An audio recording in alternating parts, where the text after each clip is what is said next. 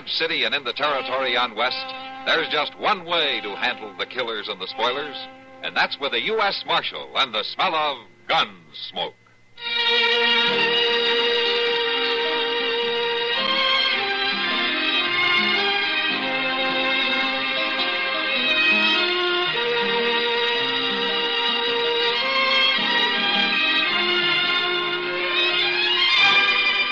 Gunsmoke, starring William Conrad.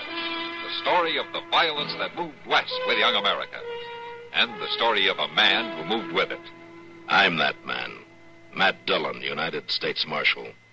The first man they look for and the last they want to meet. It's a chancy job, and it makes a man watchful. And a little lonely.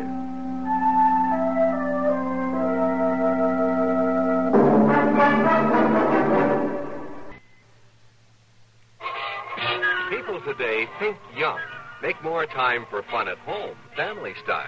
This is the life for Pepsi-Cola. Light, bracing, clean-tasting Pepsi. So think young. Say, Pepsi, please. So go ahead and pick a drink that lets you drink young as you think. Yes, get the right one, the modern light one. Now it's Pepsi for those who think young.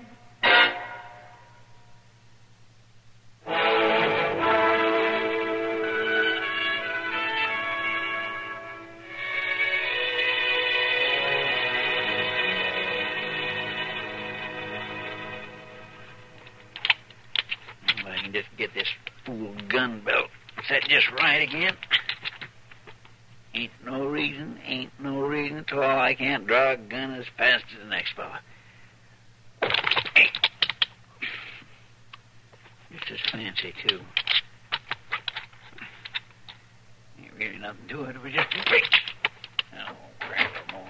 Oh, hello, Chester. What are you doing with that gun? Gun?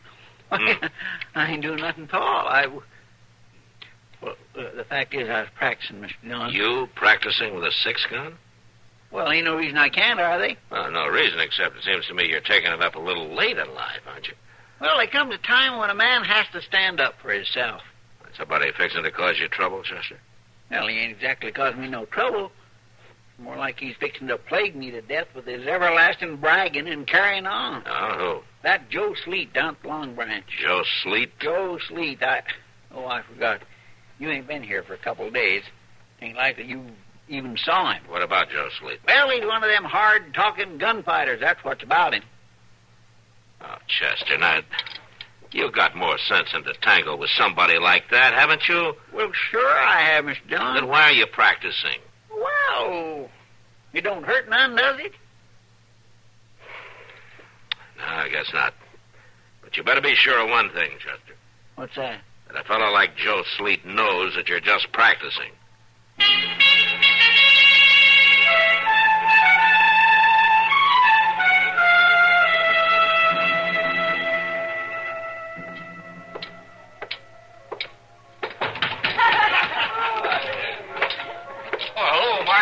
Alvin. Howdy, Marshal. Hi, Proney. Hello, Bryce. Kitty. Doc. Oh, Matt. Matt, how it sounds like you're running for office, the way you're greeting folks. I speak when I'm spoken to, Doc. Very friendly. Very friendly. Well, sit down and have a drink. Thank you, Kitty. I've been looking for you, Doc. You've been looking, not very hard, you haven't. I've been right here. Well, I figured it was a little early in the day, but I guess I should have known. If somebody's sick. No, Kitty, but Judge Meadows is coming in this afternoon. He wants to talk to Doc about the wound that killed Blewett. Oh, sure, I guess I'll go along with you. Well, there's no big rush, Doc. The stage won't be here for another hour. I have some things to do first. Oh, there he goes again. I wish he'd do his drinking someplace else. Who? Oh, that big one, Joe Sleet. Every time he talks to anybody, there's a fight. I want to talk to him. I'll be right back, Doc. I'll be here. Put that thing away.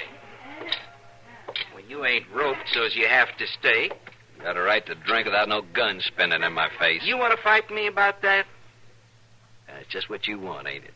Somebody to fight. All right, quiet down, both of you. Listen, Marshal. All right, Meeker, I'll handle it. Always trying to get somebody to fight him. Slick drawing. No I count. said I'd handle it. Now, go on, Meeker. Sit down. That's right, Sonny. Go sit down, like the marshal said. I've been hearing about you, Sleet. Well, there's lots has heard about me. You aren't making many friends. Ain't meant to. You're not meant to do your gunslinging in the saloon, either. I do it where it suits me. It suits you even better if it causes trouble, is that it? I can handle trouble if it comes, Marshal. If trouble comes in Dodge, I handle it, Sleet. You remember that. Sure, Marshal.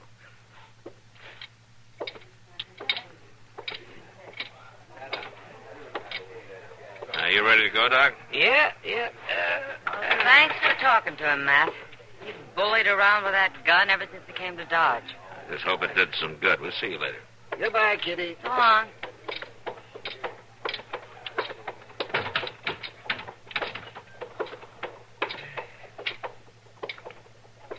Oh, my, that Joe Sleet's a miserable human being, isn't he? Yeah. His kind should never get near a gun. They're not grown up enough to use one. You're right about that. It's an interesting study, Matt.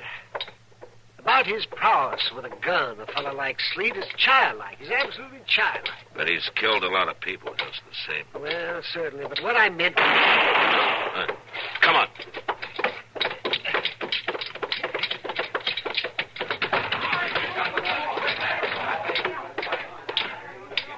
It's Sleet. Yeah, let me through. Stand back, please, folks. Stand back.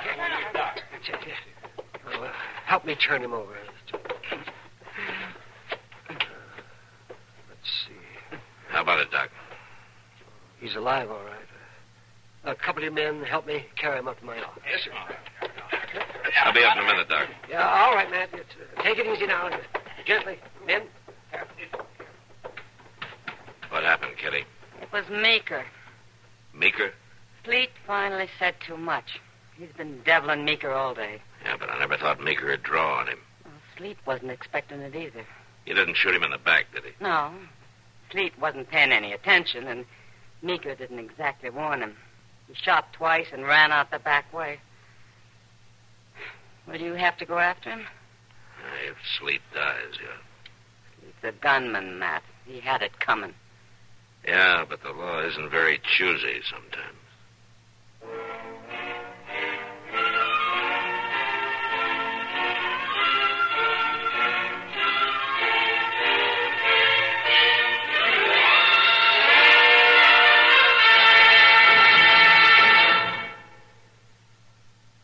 Are you one of those people who are always on the go? Like you, our CBS newsmen are on the move all the time, too. Always in the direction of the biggest news developments of the day. Their own busy schedules give them a practical understanding of the value listeners put upon their services. They know you rely on them for accuracy at all times. And they have a first-hand appreciation of the importance of clarity and brevity as well. That all of these standards are kept in mind by our highly skilled, highly experienced newsmen is demonstrated over and over again in the frequent news broadcasts you hear on CBS Radio. The busier your own day, the more you'll appreciate the efforts of our CBS News staff. These men offer you a direct link with history day by day. But more than that, they do their job with full regard for your busy schedule. They keep you fully informed with no waste of time, no waste of words. For accuracy, brevity, and clarity in news reports. For news at frequent intervals and at convenient times, keep tuned to CBS Radio every day.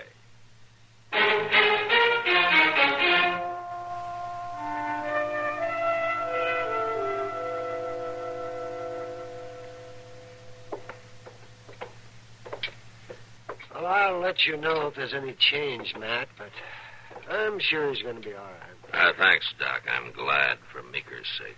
Yes. Well, I'll be in the office. All right, man. Doc, I want to talk to you. I'm coming. Am I going to make it, Doc? You'll make it. You know, you didn't give me no chance to draw. Apparently not. He'd have never got me they'd give me a chance. Just lie still now. Nobody could have outdrawed me if they'd give me a chance.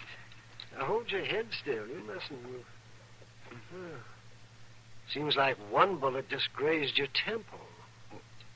It's my arm that hurts, Doc. Yes.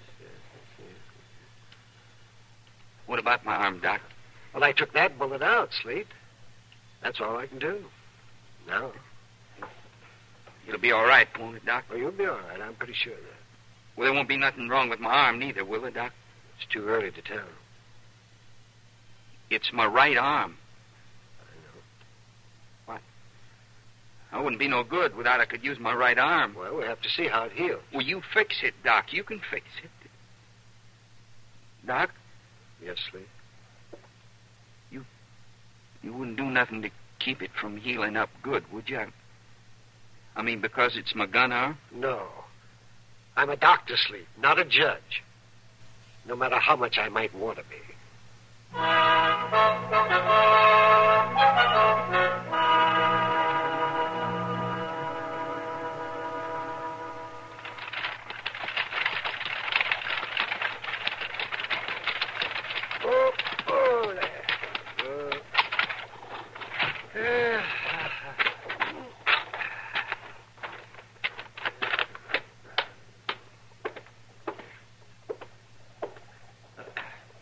Hello, Sleet. Back to see me again, huh? It ain't no better, Doc. I'm sorry, Sleet, but it isn't likely to change overnight. It's been more'n a month, Doc, and I still ain't got the use of my fingers. I've told you, Sleet. Sometimes it happens that way.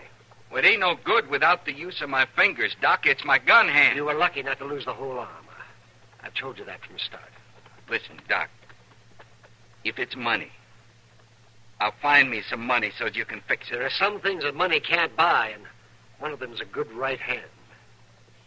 You mean it ain't never going to get well? I can only tell you what I've told you all along. It just doesn't look good. It isn't just a matter of muscle and bone. It's the nerve. And nerves don't often come back. It's got to come back. I ain't nothing without my gun hand.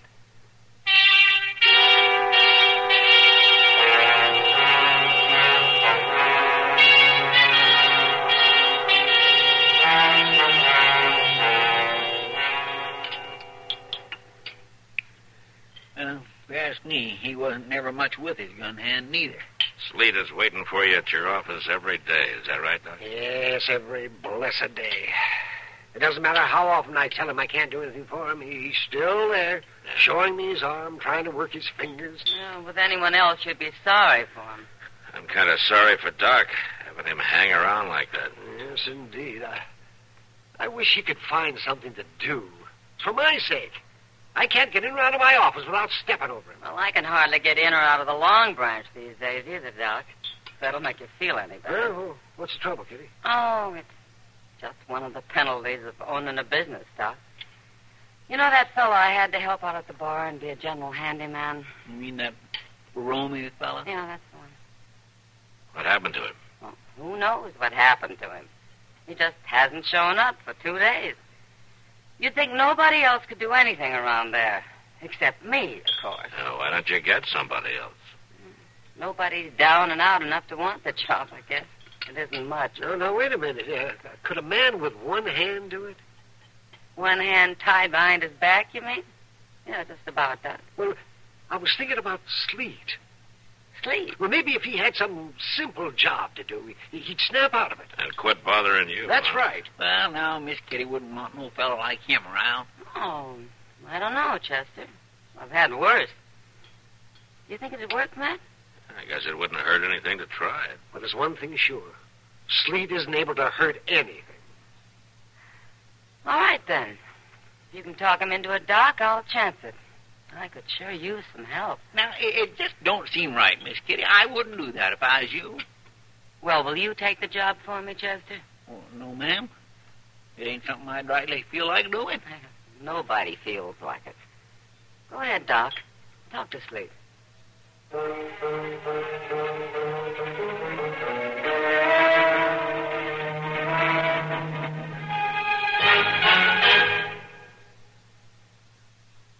Strengthen America. Character counts. Are you familiar with that slogan? You are if you have a Boy Scout in the family. That is the motto for this 51st anniversary year of the Boy Scouts of America. Strengthen America. Character counts. In a time of delinquent juveniles and the problems they give families and communities, such a slogan can be a rallying point for betterment. A delinquent juvenile also believes in a stronger America, an America capable of world leadership, of defense against democracy's would-be enemies. The trouble with some delinquents may be that nobody has troubled to show them how they can have roles in America's future. A logical starting point lies no farther away than the nearest Boy Scouts of America program. Youth can grow and serve the nation's needs through programs of the Boy Scouts of America. Look into scouting, an important first step towards a better life through teamwork with high purpose.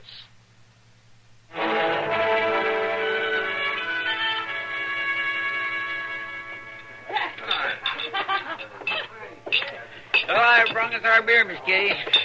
Miss Dillon. Thanks, Chester. Did Sleet pour 'em all right for you, Chester? Well, sure he did.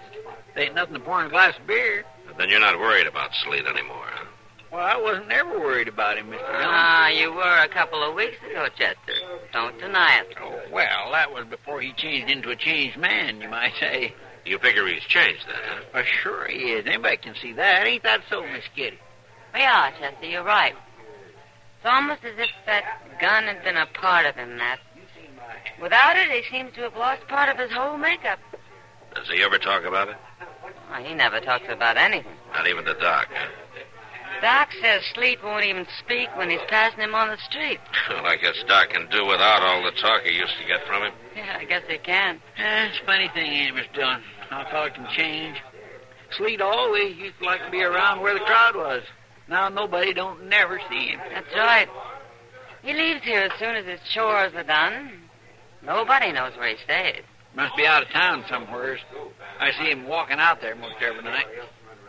Do you suppose all men would calm down like that if there were no guns?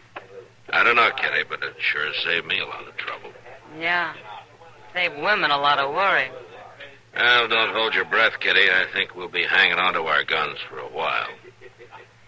And women will go right on worrying.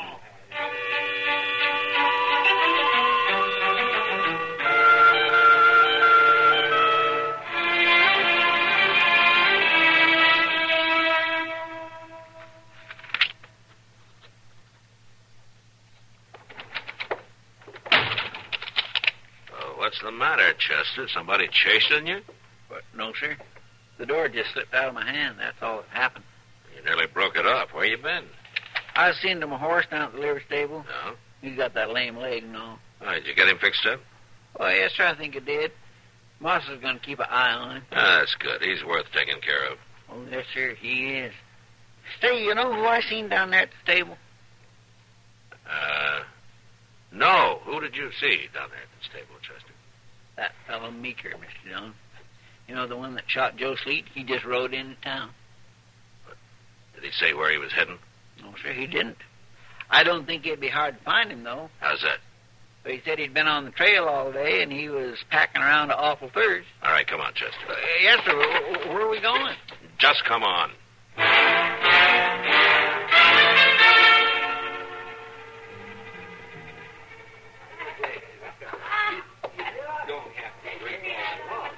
Bartender, whiskey.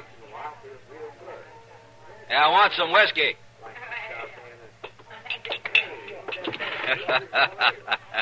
Well, Joe Sleet.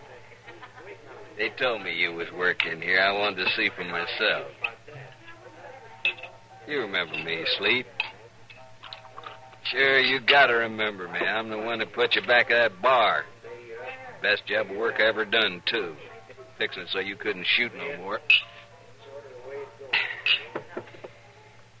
What's the matter, Sleet? Can't you talk neither?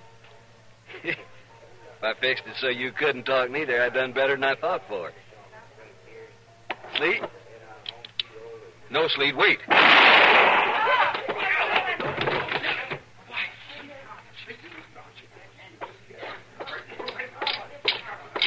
All right, put that gun down, Sleet. You can have it, Marshal. Meeker's dead, Mr. Dillon. He's dead. And I shot him. Yeah, you did. I shot him with my left hand, Marshal. I've been practicing up. Every night I've been practicing up. I taught myself good, didn't I, Marshal? Seems like it. No man could live that shot me down, Marshal. He should have known that. He found out. Guess it proves I'm still a top gun, don't it, Marshal? Even with my left hand. After all that practicing, proves it, don't it? I don't know about that, Sleet. But it proves one thing for sure. What's that? That you're a man to be tried for murder. Let's go.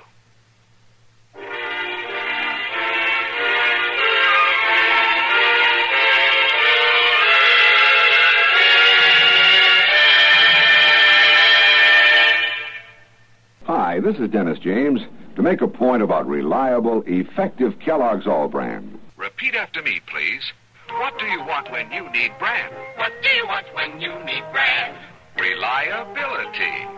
Reliability. Now, what do you get in Kellogg's All Brand? What do you get in Kellogg's All Brand? Reliability. Right. Hi, this is Dennis James to explain why Kellogg's Way is the reliable way to get the effectiveness you want from brand with just half a cup a day.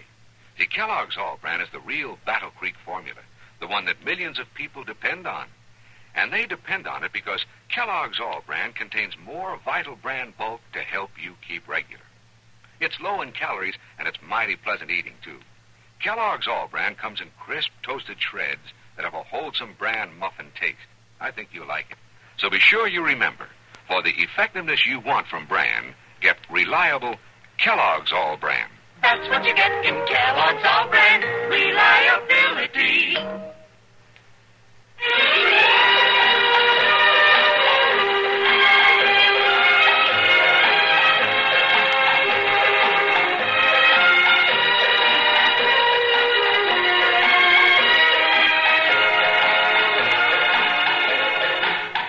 Gunsmoke.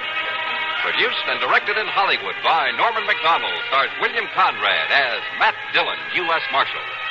The story was specially written for Gunsmoke by Marion Clark, with editorial supervision by John Meston. Featured in the cast were Vic Perrin and Harry Bartell. Harley Bear is Chester, Howard McNear is Doc, and Georgia Ellis is Kitty.